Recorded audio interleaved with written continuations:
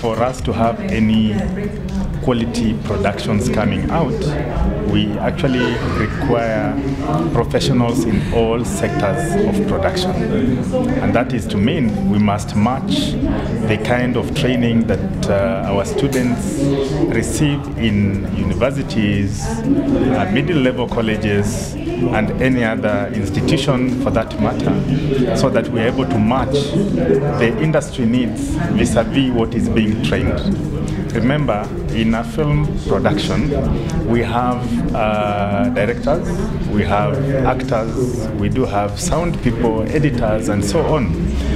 All these are different skills that need to be nurtured to a level where they can be able to complement every aspect of a film production. So indeed, from where I sit, I'm looking at the entire value chain. There are various aspects of the industry that we can be able to fill the gap. First of all, how do we come up with specific curriculums at institutions of higher learning that provide the fill up to all those gaps? Two, how do we match up to the needs of the industry by looking at the best practices emanating from other countries? I believe that there are countries that are so developed when it comes to filmmaking, and we can be able to really borrow a lot through master classes on growing that particular kind of level as far as skills gap is concerned. Research in the field of film is very critical. From the Kenya Film Commission's perspective, we would like to establish what is the economic contribution of the film industry in Kenya.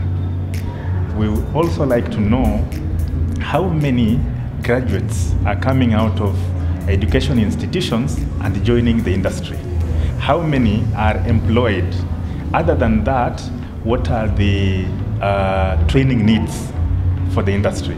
So in the next quarter, we have earmarked to undertake research to address those four critical areas. Because with the findings as far as training needs are concerned, we'll be able to make informed decisions as to really what we need to focus on as far as training is concerned.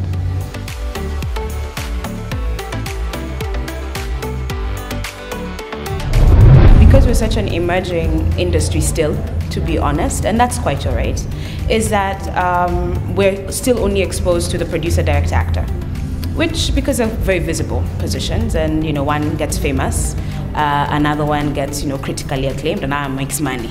So depending on what you're into, that's what your focus becomes. Now, a set, if we're just looking at production and film production and what is available professionally, it's really wide and broad, and it involves so many different types of skills. So you have the above-the-line people, above-the-line people who are basically strategy, right? So if you have a skill set, even when you're learning, whether you're in school for film or whatever is within the creative sector, you could actually work above the line in terms of looking how to develop a project, meaning how you get it from idea. We used to call it from crib to crypt, from the time it's born to the time it dies. And so how do you then, someone who thinks about strategy would therefore be looking at marketing, where to sell it, which is basically distribution. And that's a very different skill set that is not about producing, and when I say producing in the sense of running a set and having a set together and doing all of that, it's producing at a higher level, which is a strategic level. Then you have the below the line, which is B and C, and often that's the labor. And that's where you find, people kind of get, they'll know production assistant, right, and production coordinator. And then, there's a set dresser, literally somebody who puts everything that you see on a, we used to say every frame is a lie and every cut is a lie, because every frame has been constructed. It's a reality that is constructed for you. It's highly fictional.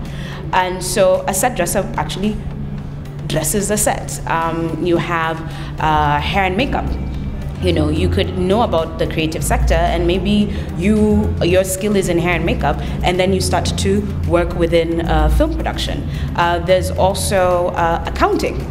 at the end of the day, film is a business, and anyone who says otherwise needs to either go back to school or have a sit down with the universe, because film is a business, and we need accountants. We need to every day, every production day at the end, we need to reconcile all the receipts. We need to reconcile, depending whether someone was a day laborer as opposed to someone who's working for the month. You need to ensure that payroll goes through. Like, the basic skills of running a business need to be there.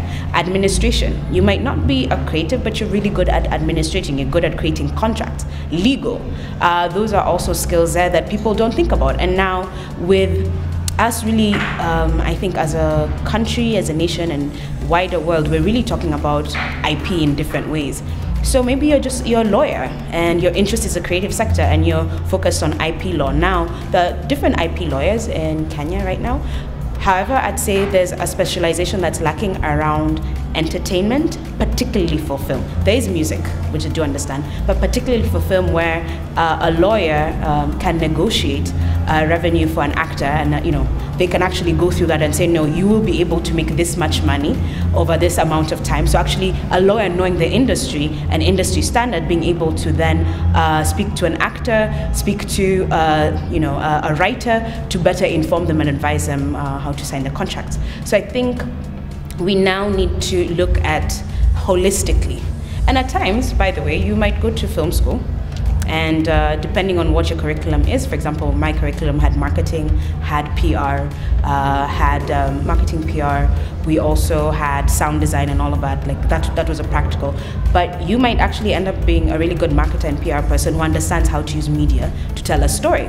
And you might end up working for in the medical industry, for example.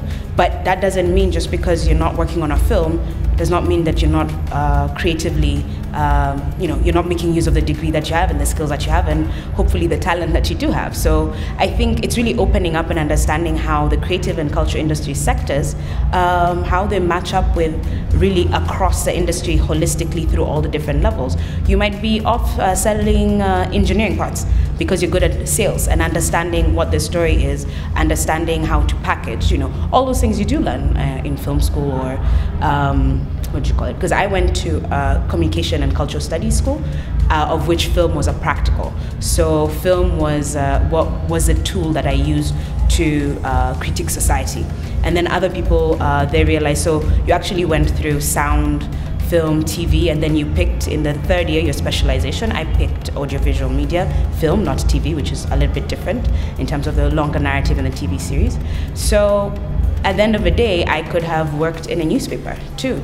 I could have been a reporter, but just understanding my society and culture. So I think just opening our eyes as to what we're learning and all the critical skills that we're gaining, and then the practical skills that we're gaining can be used in really a plethora of ways.